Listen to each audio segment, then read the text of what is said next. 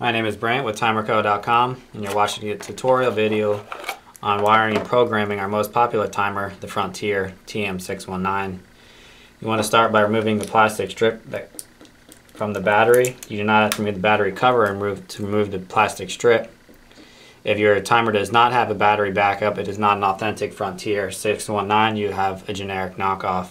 You want to bring a hot wire from your power source into terminal number 1. You want to bring a ground or neutral wire into terminal number 2. You want to bring another hot wire from your power source into terminal number 3. Terminal number 4 is normally closed contact. Most of our customers don't use terminal number 4. Terminal number 5 is normally open contact. You're going to connect a wire from terminal number 5 going to your application, maybe at a light, a fountain, or a gate. And then you want to complete the cycle to a ground.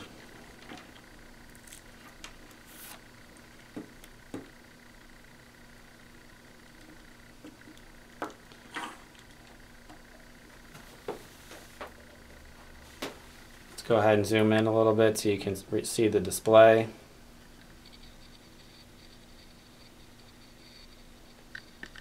Once you have it wired, you can hit the manual button that's in the middle, and you'll see the dash that's above auto right now. If you hit the manual button, if the dash is above on, that means it's going to supply power all the time to your application. In this example, it's a light.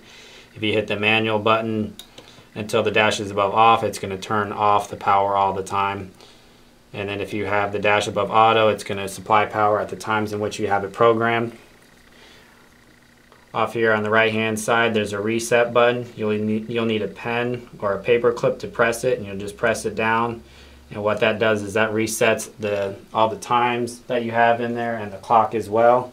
If you ever find yourself in trouble or if you're reprogramming it, we recommend that you reset it and start clean. To set the clock, you hold down the clock button. You'll see up at the top, once you hit the day button, you can cycle through. For this example, we're going to set it for Tuesday. While holding down the clock button, we're going to hit the hour button until we get to 7 a.m. We're going to hit the minute button until we get to 7:10. So now your clock is set. In order to set the time that you wanted to turn on and off, you'll hit the timer button once, and it'll take you to your first program time, which is going to be your 1 on.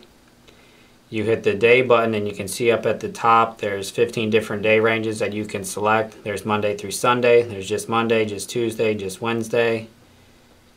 You also have Monday through Friday, Saturday and Sunday, Monday through Saturday, Monday through Wednesday. For this example, we're going to do just Tuesday. We're going to hit the hour button until you get to 7 a.m. And we're going to hit the minute button until we get to 7:12, which means the timer is going to supply power to your application at 7:12. We're going to hit the timer button one more time. It's going to take you to your first 1 off function. This is going to be the time that the timer is going to disconnect the power. We're going to hit the day button yet again until we cycle to just Tuesday. We're going to hit the hour until we get to 7 a.m. And we're going to hit the minutes until we get to 7:13. We'll hit the clock button one more time to display the clock. So now your timer is programmed to supply power at 7:12, and it's going to disconnect power at 7:13. We recommend that if you have times that you want it to function Monday through Friday and then different times that you want it to supply power on Saturday and Sunday, what we recommend is to do a 1 on, 1 off for Monday. For Tuesday, do a 2 on, 2 off for Tuesday, and then program each day of the week separately. What we do not recommend is that you program your 1 on, 1 off for Monday through Friday and then have your 2 on, 2 off for Saturday and Sunday. These timers use a CR2032 button battery that can be found at most drugstores or hardware stores. This timer is programmed to supply power at 7:12. As you can see, when the clock hits 7:12, it supplied power to the application. In this example, it is a light. The benefit of having a button battery is that it'll save your program times that you have in there. It'll also save your clock. So if the power flickers or the power goes out completely, you don't have to reprogram your timer. Now this timer will not function just solely on the battery. It needs to be connected to a power source. And the batteries typically last 2 to 3 years. The TM619 is our most popular model, but we do carry other timers including recycle timers, delay on make, delay on break, multifunction timers, 3-phase line monitors, DIN rail mountable timers, and DIN rail itself, to name a few. This timer does not take into account daylight savings or holidays.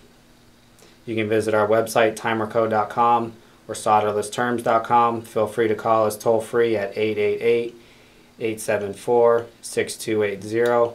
When the clock hit 7:13, the timer disconnected power to our application and the light went out. I hope this video was informative. You're now set to wire and program your Frontier TM619. Thank you for watching.